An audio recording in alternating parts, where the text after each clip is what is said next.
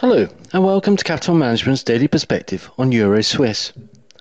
Following what we believe was a full five-wave down a trend sequence from 154.40 with an aggressive climax, Euro Swiss is marking out the first leg of a major recovery.